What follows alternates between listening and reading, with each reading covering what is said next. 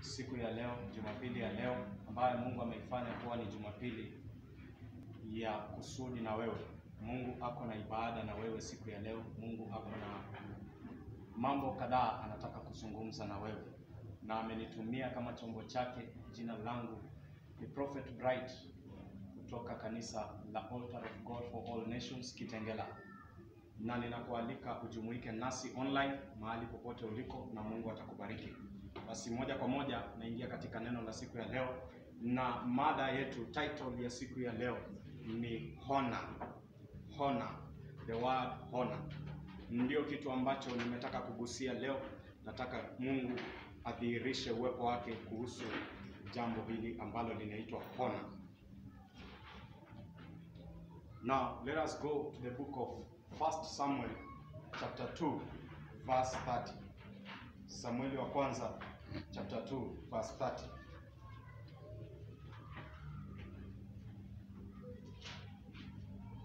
The Bible says, "Behold, the days come that I will cut off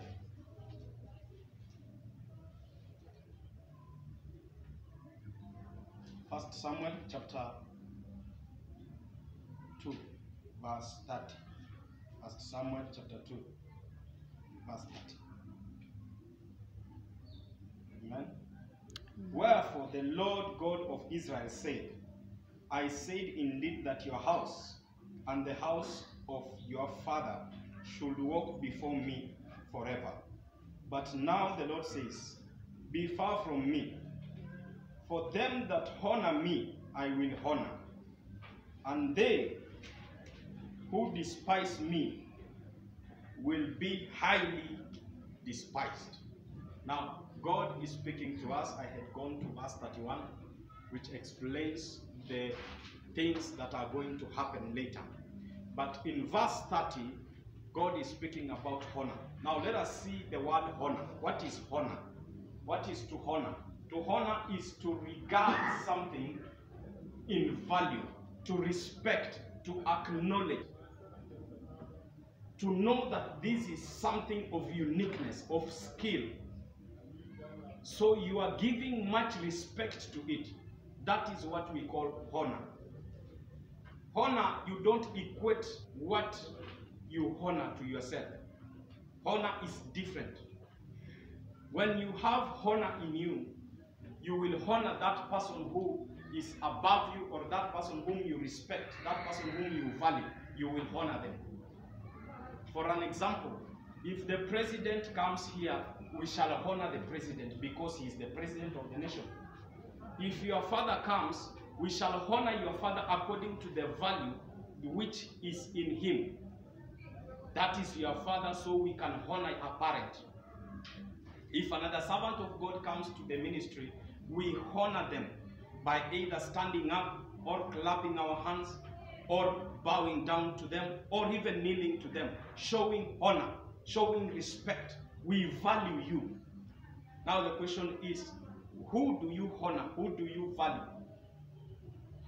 in your life? There are three types of fathers in this world.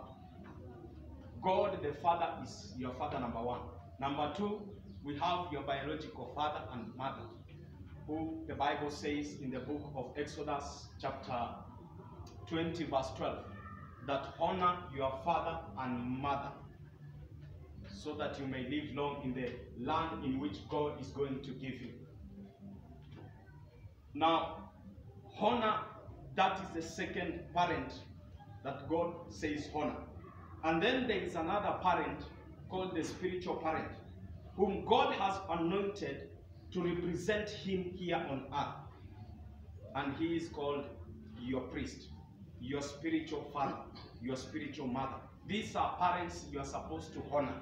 You honor them because of things they carry in their lives. Amen? It doesn't matter how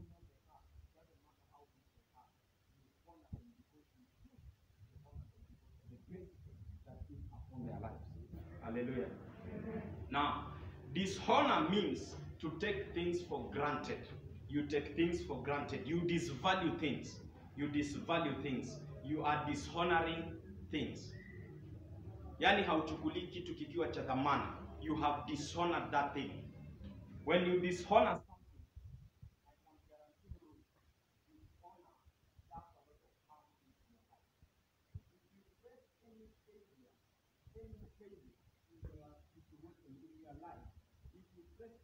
failure, you will understand that that failure is traced back to dishonor.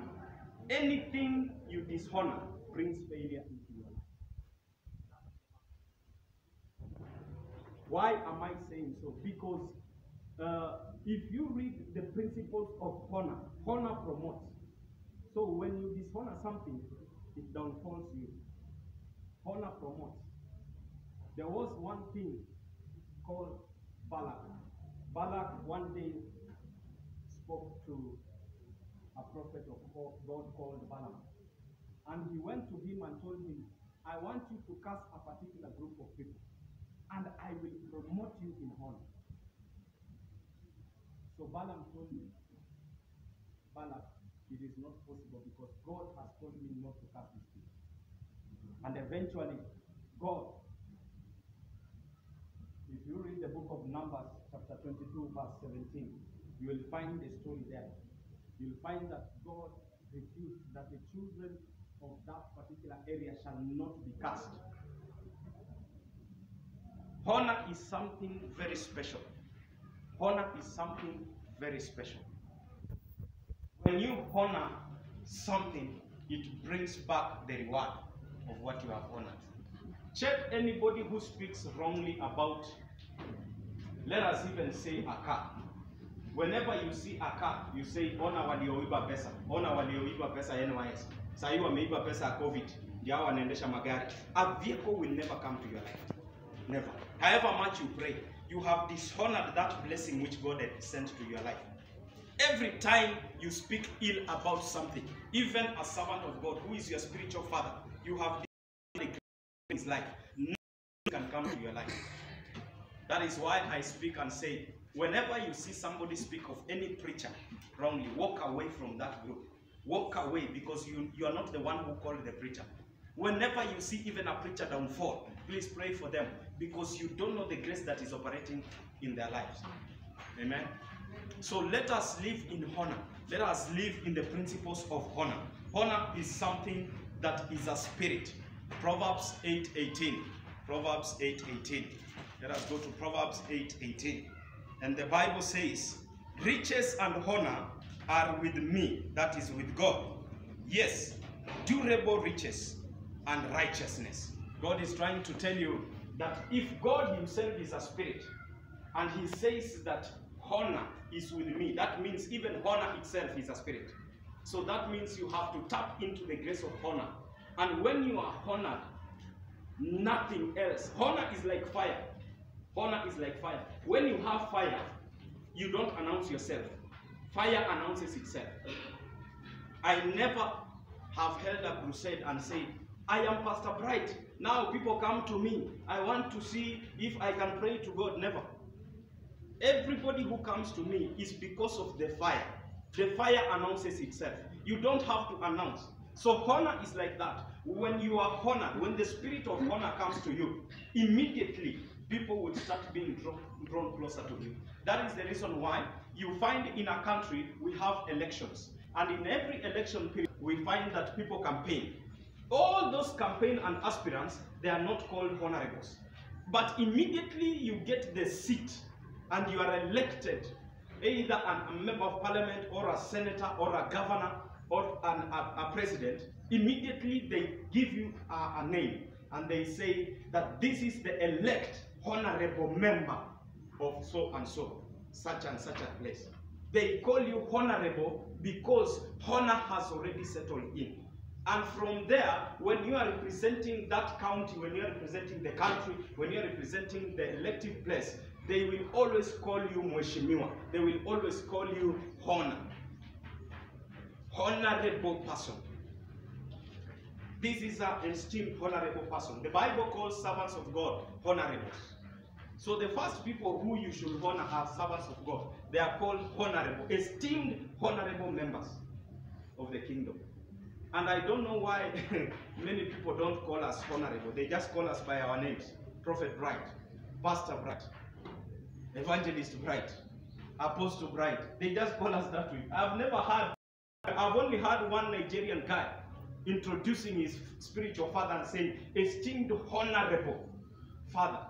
I've never heard anywhere anybody saying, this is a honorable priest of God. No, I don't know why. I'm still in search of the scriptures. Hallelujah. So the power that operates in honor is the same power that gives you riches, because God says riches and honor are mine. So learn to honor things. Even a glass of water. If you don't honor the glass of water in your house will remain empty of no glasses. Why? Because hizo glasses zitaanza kuvunjika zote. They will break one by one until you lose glasses. All your house things will be of plastic. I'm telling you the truth. Go and try and dishonor even a small thing. Go and dishonor what even a flask, a thermos in your house. Go and dishonor it. Dishonor and say, this one, I'm not washing it even for 1 week. I'm not going. One day you will put in it, it will burst. Because you have dishonored. Anything you dishonor runs away from you. The biggest mistake Christians do, they dishonor even money. They dishonor money.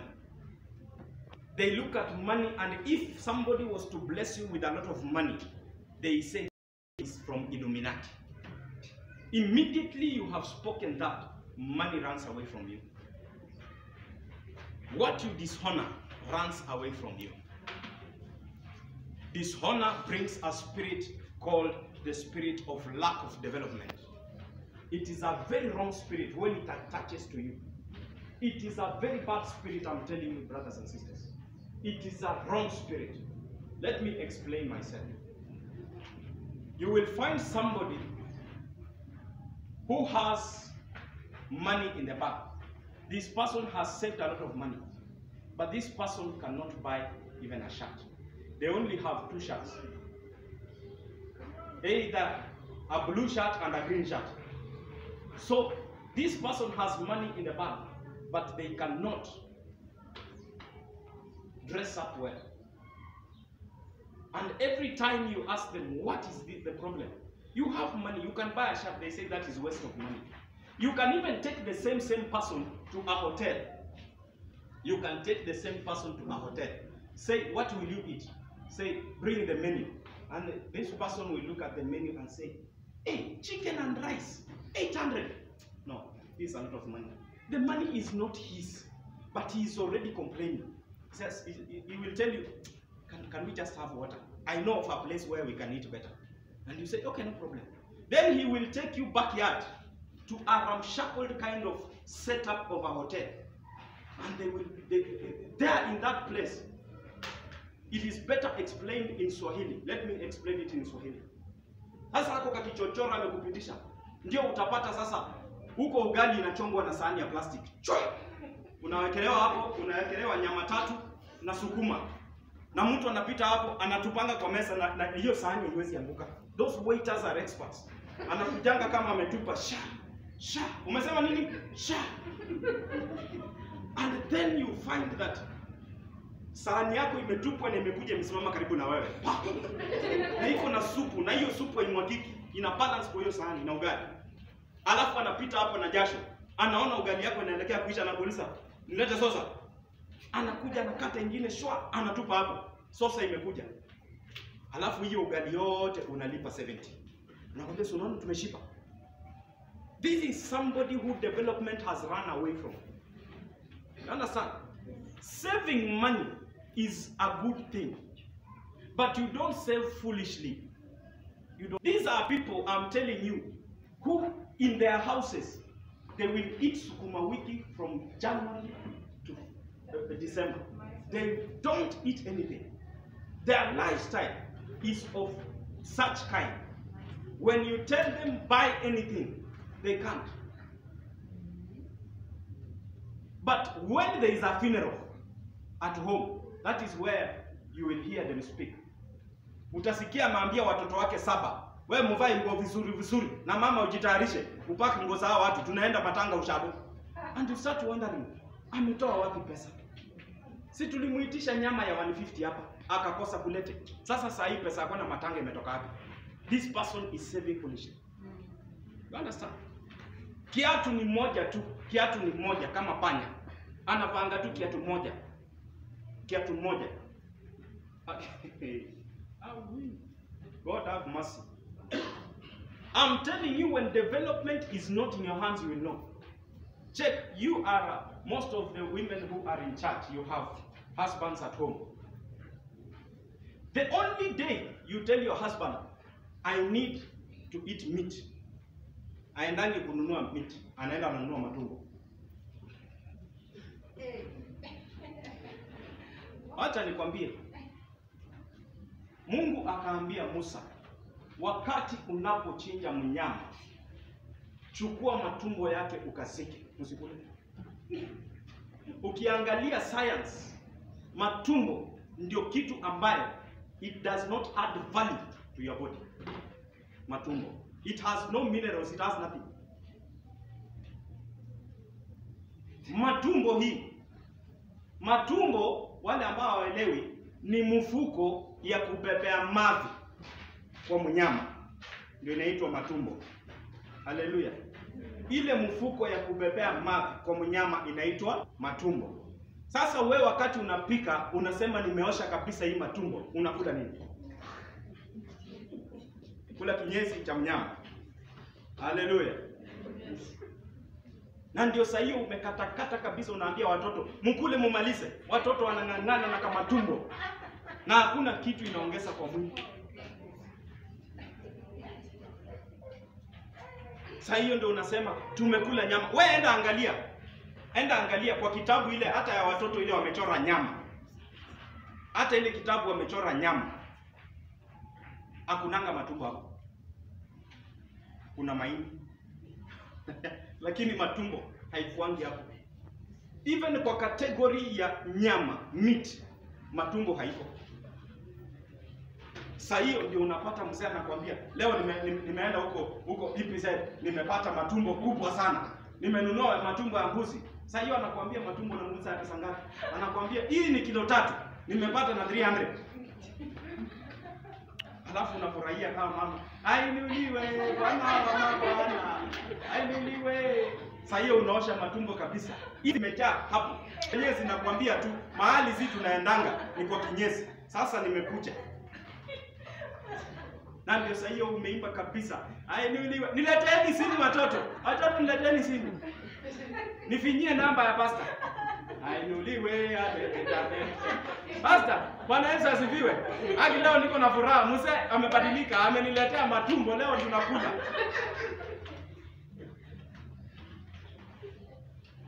Hallelujah. God have mercy.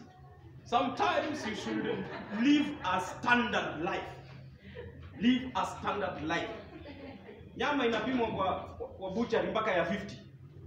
Nyama mpaka ya 50. Wewe unawacha nyama ya 50, unaenda kununua matumbo ya 300. Na hiyo nyama ya 300 inaweza ikatosha familia mzima. Somebody who development is not in their life. Development has ceased to exist in your life. You will do things people will wonder at you. I used to have one friend of mine. And this friend of mine, we used to go to work together. At that time, I was still hustling. So we used to go to work together. Whenever it reaches lunchtime, this Kikuyu friend of mine used not to have money. Every time, even if you check him, he doesn't. So he used to only to have 5 shillings in his pocket. And sometimes we will even have mercy on him and pity so that we can buy him lunch. And we used to buy him lunch sometimes. And we will ask him, what kind of a Kikuyu person are you? You don't have money. Kikuyus have money. You are different. It seems like you are not Kikuyu. He used to buy that 5 shillings. He used to buy, when we don't buy him food, he will buy sweets. He will buy sweets and he's always chewing sweets. And I will look at him for long periods of time and try to figure out, is this person normal? Because sometimes you can live with somebody and not understand if that person is normal or abnormal. So I used to stay closer to that person. I look at this person. Sometimes I could move closer to him and ask him, why is it that you don't eat? Is it that you fast? Or is it that you just don't like food? Sometimes we will even buy him food and he refuses. He will think it is a debt that he will pay. And it was from goodwill. And he was hustling like us. We used to go to Kaza Mjengo pamoja. One day, he did not come to work. We asked ourselves, what is the problem? First day, the second day, we decided, let us go to his house. Let us see. When we reached at his home, we found the wife and a committee of members. We asked, what has happened? He said, this guy died yesterday. Hey, he passed on. Yes. Hi, too bad. This is something that, we didn't know. Why did you not inform us? The wife was crying. And then all of a sudden, the wife started saying, you know, even if I'm crying, I'm so happy. I'm so happy. Before he died, he disclosed to me a secret and a pin for the bank. And I said, hey, so at least he left you with some money so that you can move on. It is okay. For us, what we shall do, we shall plan ourselves. We were about 4 guys who had gone to visit. So we said, we shall tell the other group of people so that we can at least pay for your 1 month rent or 2. So that you can at least stabilize. Because now you've been left with a child, 1 baby girl. So this is what we are going to do. The lady said, I don't need your money. I don't need your money. I have already checked the account. This person has left me 7 million. What else do I need? We all froze into a particular moment of silence. You are not told to silence for the dead. You silence yourself. You silence yourself automatically. I'm saying, hey, in the bank account. And you are there, working with him in the same Mujengo. Do you know the conversation we were having along the way as we left? We were asking ourselves, were we working with a thief? Who was this person? Now the conversations were changed. This is somebody we are not going even for the funeral. Because we don't know if the government will also look for us. And it's true. If you look at somebody anafanya kazi ya mjengo and he has 7 million in the account, that person is not normal. That is the reason why the spirit of lack of development is when you dishonor things. It is not by his own way. How can you have 7 million and you don't drive? You are a fool. You still walk on foot and you have millions in the account. You are a fool. Me, I don't even need. I started driving before I even earned $1 million. Immediately I started receiving $500,000 car. I didn't want to know where fuel was coming from. Buy car first. Let people know I also am in the category of people who own car.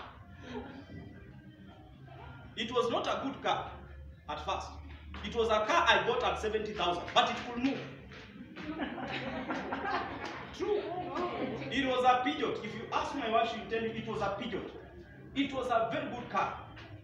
I would move with it and say, this is where my father used to like Peugeot. Until that mentality of my father left me. And I say, people are buying good cars, automatic cars. Me, I'm still in manual, engaging gears. I need to change. So I sold that car to my security guard at 140,000. Double the price. And the security guard, the day I sold the car to him, he gave me half of the money. I said, Father, I thank you because I've retained my home. And then number 2, after 1 week, he used to come. He's my watchman at the gate, but still he's coming with my Peugeot. After 1 week, he gave me the other money. He said, we have been given in the Chama, so I'm giving you back that money. He paid me in full. The day he paid me in full, he resigned. He became the boss. He resigned. Honor. Honor. What you dishonor runs away from you. Then I added some money. I started buying a very good car. Then I went to another level, sold that car, bought another one. That way, until I started having and driving good cars. which were not family members. There are some cars which you buy, they become part of family member. Do you know that such kind of cars? You buy them, they become family members. Whenever your wife is calling you, where are you, sweetheart? You say, hey, I am here at this garage.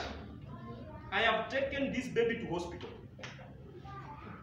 And it's a car. Every day, if you leave your compound and come back with that car, and you have no problems on the road, you come down from that car, you look around that car, and you tell God, the devils have left. Because every day you live with that car, it must have problem. You cannot live with that car from your house when you don't have money in the pocket. You already automatically know, this one, lazima itaharibikia kwa njia. That is a family car.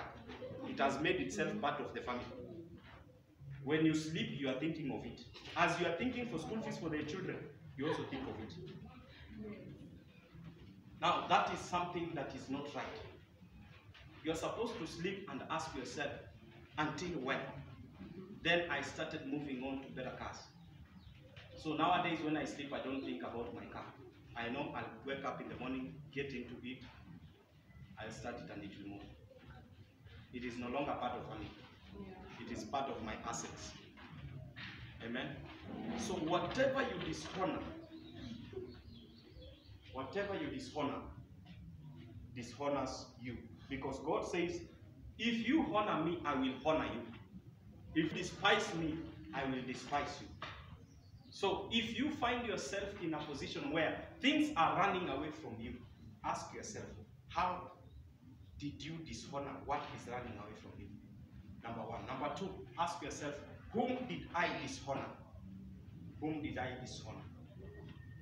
Because dishonor causes a lot of havoc. Those who dishonor, check the lives of those who dishonor servants of God. Check their lives. They are always struggling. They are always struggling. You will never find a rich man despising a servant of God. Never. Even if they are not believers. But the poor people down here are the first ones to throw words and speak negative things about servants of God. And their lives never uplift. They are just there. If you need promotion in life, learn to honor. The Bible says in the book of Matthew chapter 15. Matthew chapter 15 verse 4. For God commanded, saying, honor your father and mother, and he who curses his father or mother, let him die of death. So there is another spirit called the spirit of death. So when you dishonor your father and mother, death comes to you. Death kills everything. Now, these are your physical parents. What about your spiritual parents? What about them? The day you start equating yourself to your spiritual parent, you're killing the grace upon your life. Because the spiritual father gives grace unto you. Because you don't tap into the things of a spiritual father unless you are connected with him as a spiritual child. So whenever I decree and I declare some things upon your life, I am trying to release the grace upon me to work into your life. So whenever you speak negative upon your spiritual father, or even think negative upon your spiritual father, the grace is diminished. When the grace is diminished, the cover is taken off. When the cover is taken off, you start suffering. Any person who has ever been under a cover of a servant of God and they left, their life starts suffering until they find another spiritual father. Now, don't be somebody who goes from one person to another saying, I have 5 spiritual fathers. That is called spiritual prostitution. You cannot have 5 spiritual fathers. You only have 1 spiritual father. But you can have even 10 mentors in life. A spiritual father is the one who takes your time. He's the one who prays for you. He's the one who feeds you the word. That is a spiritual father. You cannot say, I am in altar of God, but my spiritual father is my Catholic priest. It is not going to work. The cover that will be upon me will not cover you. So when diseases will come, they will knock you out. When accidents will come, they'll knock you out. You understand? When anything the devil releases, because you are not under my cover, the wave comes with you. It passes on your life. You need to find one spiritual father. Stay under the spiritual father. Don't equate yourself to the spiritual father. Honor your spiritual father. And you will see the blessings. A secret about spiritual fathers: make them happy. If you have one spiritual father, make that spiritual father happy. Learn the things to make the spiritual father happy. One day I was seated somewhere, and I didn't know one of my daughters was taking photos of me. So one day I was scrolling my status on WhatsApp, and I saw my pictures, and she had posted my spiritual father, how we love you. It touched my heart. I said, if she can remember me and she can even post me. People are posting their boyfriends, but this one is posting his spiritual father. It touched me. I called her and told her, today I want to bless you. Why did I call her to bless her? Only her. It is because of what she had done. Make sure you learn at least to make your spiritual parents happy. There is a daughter of mine whom Mama was asking in the morning, have you seen her the whole week? And I said, I've seen her only once in the week. Ask about her. It's because she brought Jews here sometimes. She brought Mama some daisies. And I was monitoring and saying, God, if there are people who can bless me, Father, bless them. That is the reason. When you touch the prophet, when you touch the heart of a servant of God, they put you closer to the heart. Whenever they put you closer, the spiritual realm, the spiritual atmosphere around them automatically starts manifesting in your life. Hallelujah. Amen. Respect your father and mother. Respect God. People have taken their respect away from God. Please learn to get your respect back to God. Give God respect. Don't joke with God. God is not a joker. And the devil is not a joker. So you have to choose one side and not be a joker. To God, far more than you can ever respect anything. Far more. If you notice that there is something you value much more in your life, try and push that thing away from yourself. It is a demon trying to hold you captive, not to have a connection with God. Because most of the things Christians are praying for, they will have received them long time ago, just by having a relationship with God. But for now, people are not having that relationship. That is why you are praying and there are no answers. That is why you keep on fasting and there are no answers. We need to learn from God. We need to learn from the principles of Jesus Christ. We need to learn from the Holy Spirit teaching us the way to go. Amen? Amen. Today, this is my plea to you. Learn to honor. Learn to honor. Learn to honor God. Learn to honor. I told you it is foolish. You are taking a girlfriend to a nightclub and your parents are sleeping hungry at home. Your wife is telling you, I am sick, I need to go to hospital. And at the same time, you are enjoying yourself in Nyamachoma somewhere. You don't honor your wife. You don't honor your family. You don't honor your children. It is very wrong. Let me tell you, the spirit of development, when it runs away from you, you will have money. Lakini watoto wako watasoma kwa shule za matope. Zenye zimejaa kunguni. Unapeleka watoto shule ya matope imejaa kunguni na uko na pesa, unaweza peleka mtoto shule kusoma. Hallelujah. Amen. Let us live in the kingdom of God, knowing what we are doing. Let us not live blindly. Let us not live according to our own ways, but according to the Spirit of God as He leads us. Amen. God bless you. Stand up on your feet. Let us pray. Father, in the mighty name of Jesus, we thank you and glorify your name. Jehovah, King of glory, we pray even for the viewer, that wherever they are, may this message touch them. Let them learn again to honor you. Let them learn again to bless your holy name. Let us all learn that, Lord God, it is about honor. My Father, thank you for the promotion that comes with honor. My Father, thank you for the spirit of honor upon our lives. Thank you for correcting us where we had gone wrong. My Father, may you touch the viewer. The Lord God Almighty, let this honor come into their hearts. Let this honor bring forth fruits that are tangible as testimonies into their lives. Father, we thank you. We glorify your name. In Jesus' name we pray.